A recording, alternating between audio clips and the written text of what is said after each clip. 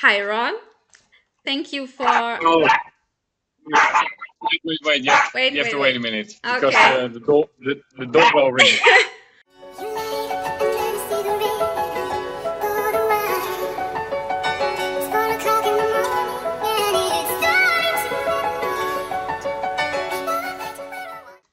Thank you, Ron, for taking time to answer my questions. We start Yeah. at the beginning of your career. How did you get into darts? And is there a player who inspired you to play darts or go professional? Yeah, obviously, Raymond van Barneveld inspired me big time when he started to play on television. Then I always watched him, and then yeah, and one day I quit. Normally I was practicing when the lakeside was on, and then in 1 year I kept practicing all year long, and then yeah, I liked it, so I keep continue playing. Okay. Um, so next question. If you don't mind me asking, you lost a lot of weight. Have you noticed an impact to your game? Yeah, obviously it helps when you stay fit, and I realized that, so I make the change, and yeah, I feel better now during long matches or long days of darts, and I'm still sharp in the end of the day. That's what it's all about. Good. Um, who's your best buddy on tour? Uh, Best buddy on tour. Well, yeah, obviously you're there for yourself, but we only travel with the Dutch people, of course. Dirk van Duivenbode, I travel with him for the last few years, and also the newcomers, Martijn and Derek. I really like to hang out with them, and also Jeffrey de Swan and his manager. So yeah, you got a few dart players I get along with, so that's great. Also Jermaine as well, Niels Sonneveld. So yeah, there are a few. So you stay with your Dutch mates, yeah? Most of the time. Yeah. Normally, most of the time, we stay with the Dutch people, yeah, and Belgium, of course, if they behave. Ah, okay. So now there's a woman at the PDC Pro Tour. Have you noticed any change in behavior or processes since Lisa Ashton has started playing the tour? And what is your opinion about women in darts, especially in the PDC? Yeah, obviously, we all notice Lisha got the two card, which is great for her. And in the beginning, obviously, after the World Championship, you got Fallon who did very well. So we were a little bit like, all right, there's a woman now, but only in the beginning. Now it's just normal. It's just another opponent, and yeah, you have to beat. So if you have to be careful, but yeah, I think it's a normal thing now, and they're doing quite well. And maybe in the future we're going to see a bit more of the ladies darts. Another main topic in 2020, um, because of the corona pandemic, a lot of people are struggling these times, especially entertainment and athletes. How much did you affect? Did it affect this? Well, in the beginning, because they scratched the tournament, so we had to wait. There wasn't anything noticed of when we can start play again.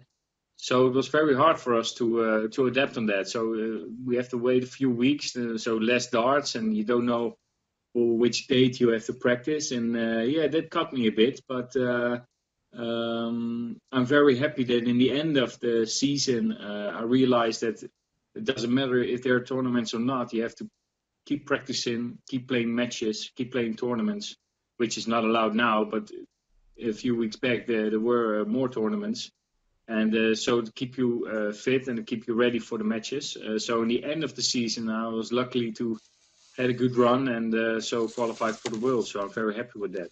Yeah, congratulations for this again. um, Thank you. yeah, let us talk about the worlds. How do you prepare? And do you have a specific ritual before you go on stage?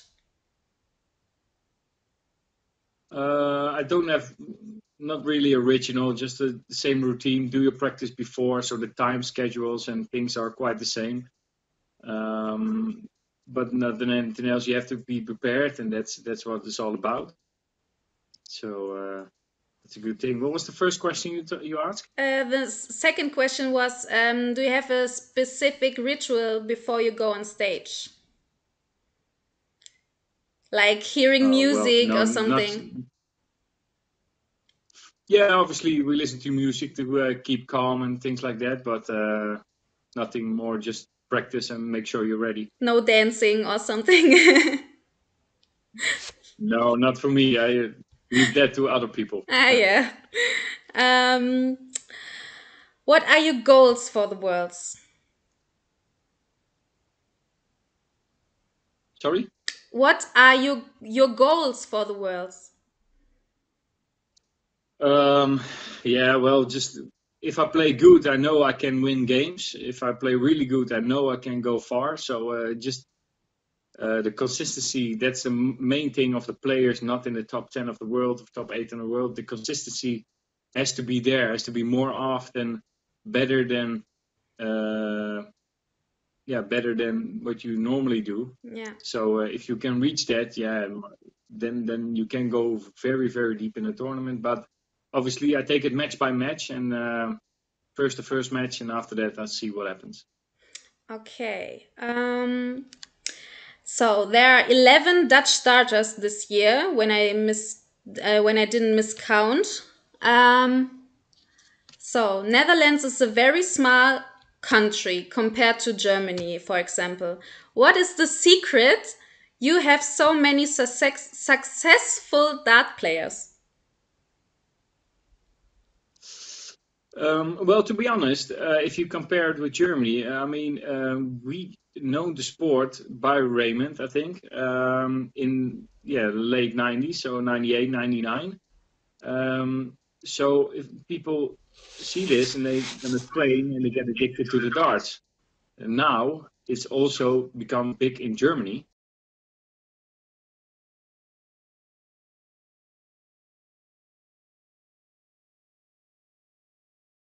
So I expect in the next 10 years there gonna be as much German players as Dutch players, I think, because now you have to invest in yourself. So you cannot say if you like the sport, then you will be in the top 32 in 1 year. So first you have to develop and you have to train, and then after 5 or 10 years you get some big players in. So that's what happened in Holland, I guess. So in the beginning, uh, late 90s, they started to practice, they liked the game. So now it's 2020. So we're 20 years further, and now the people who were then very very small and young, they're big players now.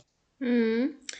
Um, so a question my German audience is may interested in. How do you rate the chances for the German players? Max Hopp is playing Gordon Mathers, and Nico Kurz is playing Andy Hamilton. And maybe in the second round there could be a German match: Gabriel Clemens against Nico Kurz or Andy Hamilton. What do you think? Yeah, I have big expectations for Nico Kurz. I mean, I've seen him play a few times, and I think he's one of the biggest talents that Germany has at the moment. He's a very good player, and I expect him to do well this World Championship. Yeah, definitely, and also of course the big two stars of Germany at the moment, Max and Gabriel. They're doing a fantastic job for Germany, I think, and I think that they are going to do well this World Championship. Thank you. And the last question. Who do you think deserves the World Championship trophy the most this year?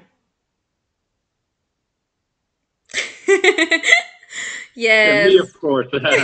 Now, I think if you look at all the players, it can be few surprises. We don't know, but I think Michael will be very dangerous this year, and also outsiders like Damon Hetta, Yes. and you never know what happens. Which darts is going to Peter Wright use?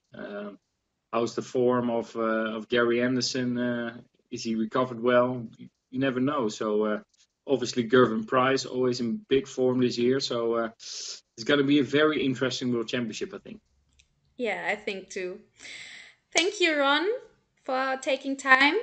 And yeah, I hope I will bring it online next few days and then send you the link, of course.